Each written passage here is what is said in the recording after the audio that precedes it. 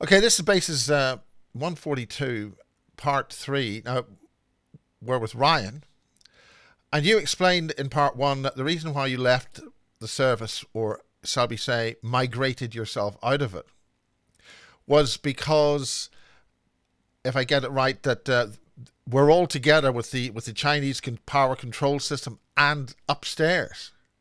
Is that right?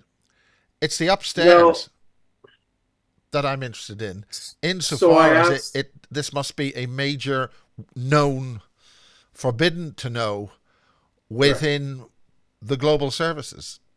correct. And maybe just to express the impact of that, but the Chinese and American deep states working together is not a small point.